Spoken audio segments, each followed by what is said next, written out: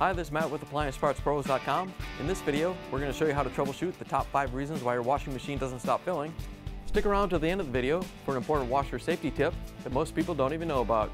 But before we begin, we're going to make sure the appliance is unplugged or the circuit breakers are off so there's no chance of electrocution. Also, make sure you turn off your hot and cold water supplies. The first thing we need to check is the water pressure. All washers require a certain amount of pressure to work properly. If the washer isn't supplied with enough water pressure, the water inlet valve may not close completely. That could cause the washer tub to overfill. Before you check the water pressure, make sure the inlet valve and hose filter screens are clean. Since not all manufacturers are the same, you'll need to check the washer's user manual to see how much pressure it needs to work. If you don't have a way to test the pressure yourself, but you still think it's low, you may have to have a plumber come to test it for you. Next thing to check is the water inlet valve. It controls the hot and cold water that enters the tub. Water inlet valves have solenoids that open and close to let water flow into the washer. If your washer doesn't stop filling, it could be that the valve is sticking open. This could be caused by a jam plunger or a clog in the valve. To test it, when the washer is in a fill cycle, unplug it to see if the valve closes. If it doesn't close, you know it's stuck open and needs to be replaced. Newer washers that have control boards might give you an error code related to the water inlet valve. If that's the case, you'll have to get the tech sheet and follow the troubleshooting guide. If you need to order a part, simply go to AppliancePartsPros.com and type in your model number. Find your part on the easy-to-read diagrams and match it to the number below. Click on the part if you want to see more pictures of the item or watch its repair video. You can also scroll down to see DIY stories from customers like you, or ask a question in the Q&A section. Once you're ready, you can add the part to your cart. It's that easy. Most orders will arrive within 2 business days. Now we need to look at the water level switch. It controls the amount of water going into the washer.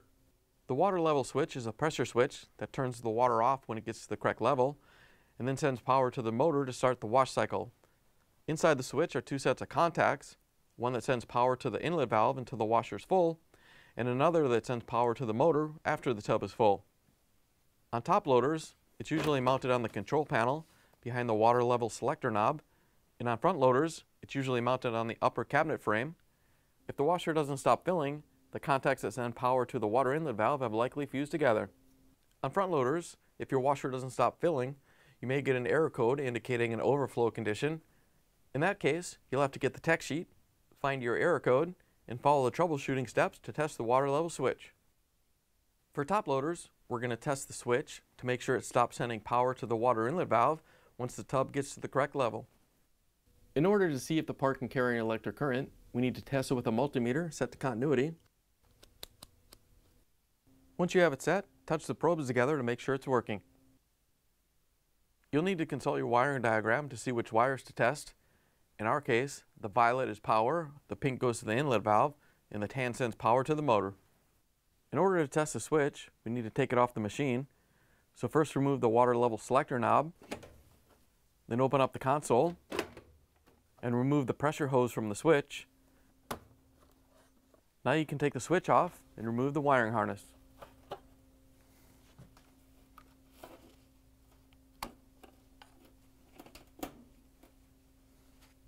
Attach a multimeter probe to both the power and the water inlet valve terminals. You should have continuity. Then gently blow into the hose fitting on the switch. You should hear the diaphragm inside move to the tub full position. At that point, the meter should lose continuity. If it doesn't, that means the contacts inside the water level switch have fused together and you'll have to replace it. As always guys, hit those like and subscribe buttons now to help support us making more of these videos. Next we're going to look at the water level switch pressure hose. It uses air pressure to tell the washer when the tub is full. It's a length of hose that connects the outer tub to the pressure switch. As the tub fills, more air pressure is created. Once the tub is at the correct level, the power to the water inlet valve is shut off. It's located between the air dome on the outer tub and is routed up to the water level switch.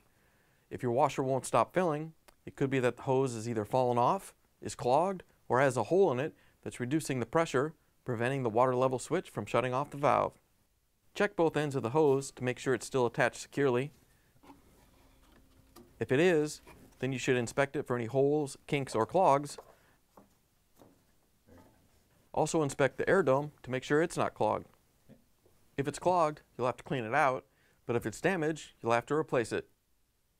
Last thing to look at is the main control board. It controls the functions of the washer after you make your selections.